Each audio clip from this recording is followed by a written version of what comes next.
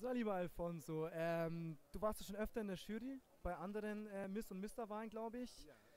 Wie war das heute für dich, bei dem Miss Germany-Finale in der Jury zu sitzen? Das war für mich eine richtige, besondere, große Freude gewesen, weil diese Show heute hier in Europapark war so gigantisch. Es hat mich wieder zurückversetzt in meine eigene DSDS-Zeit. Ja, und auch die Kandidaten zu sehen, die waren richtig angespannt, die waren professionell, die haben alle gekämpft. Und die haben ja gleich eben genau das Gleiche, als die ja selber gesprochen haben. Ich habe schon gemerkt, die waren sehr, sehr, sehr, sehr, sehr nervös. Aber trotzdem fokussiert und es war schön. Und der war einer von den härtesten, der war der härteste Jury überhaupt, Beteiligung, was ich bin, mitgenommen haben. Weil es war schwer, es war unheimlich schwer. Die waren alle auf Sack. Ja? Also hast du richtig mitgefiebert, war richtig schwer die Entscheidung, oder?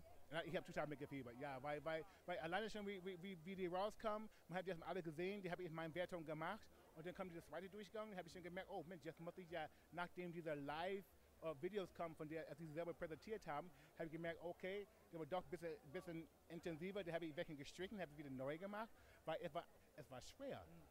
Die waren alle, es war so schön gewesen und jeder einzelne von denen, und das ist keine dumme Mädchen, das kann ich mal sagen, ja, dumme Mädchen, Hauptsache ich bin Miss Germany, das ist richtige Damen, wissen, wo sie wollen und wissen, was sie machen möchten. Ja.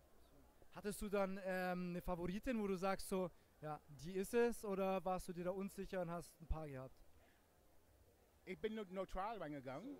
Ich habe gesagt, ich wollte immer keine Favoriten nehmen. Ich habe ja schon von der Vorjury-Vorzeit sowieso immer welche gewählt. Die 19 habe ich auch gewählt. Damals auch die, ich glaube, da war die 1, habe ich auch schon mal gewählt gehabt. Und die waren für mich dann in meinen Gedanken noch sagen ganz okay, die haben mich schon beeindruckt. Okay. Natürlich, die Leute sind ja in der Vorfeld. Ne? Und dann kam ja der Neue noch dazu, wo ich ja nicht kannte, wo ich gesagt habe, wow, noch intensiver. Und die Achseln war einer von meinen Favoriten, ne, weil die hat richtig ausgestochen. Sie hat eine gute Laune präsentiert. Ne? Und ich habe gesagt, wow, es war gut. Obwohl die alle haben gute Geschichte gehabt. Die haben alle gestrahlt. Die waren alle, so sagen kann, schön. Ne? Und es war schwer. Es war ganz schwer. Aber ich glaube, ihr habt richtig entschieden. Es ist eine tolle Top 3. Absolut zufrieden. Und ansonsten gibt es bei dir neue Projekte. Was darf man von dir als nächstes sehen, erwarten? Was kommt Neues von dir? Ja, bei mir tatsächlich was Neues am Start.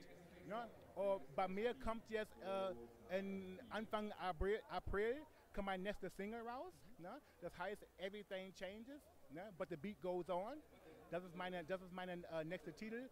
Es ist natürlich auch Mr. Bling Bling Style, Soul, aber ein bisschen fresh, Pop, Uptown, Spaß haben, Cabaret auf, im Auto rein und dann einfach geben und einfach Party machen. Und ich freue mich schon darauf, wenn er rauskommt. Und meine Fans haben das immer verlangt von mir, einen eigenen Song. Und ich glaube, dieser Song, wo jetzt rauskommt, ich glaube, das werden dann jeder einzelne Ding, ich glaube, es wird ihnen gefallen.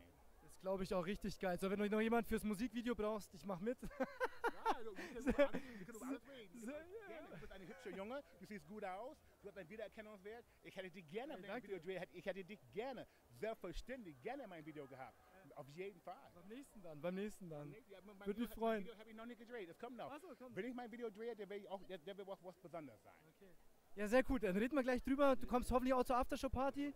Wir sehen dich da hoffentlich gleich. Und ich werde kurz vorbeikommen. Ich muss ja morgen nach Hause fahren. Ich fahre ja nach 6 Stunden und dann werde ich ja nicht so lange bleiben. Ich setze mir ein Limit, so wie spät ist das jetzt? Ja, 2 Uhr, dann bin ich weg. Okay. Ne? Perfekt. Gut, dann sehen wir uns dann gleich bei der Aftershow. Ich danke dir vielmals fürs Interview. Gell? Dankeschön, danke.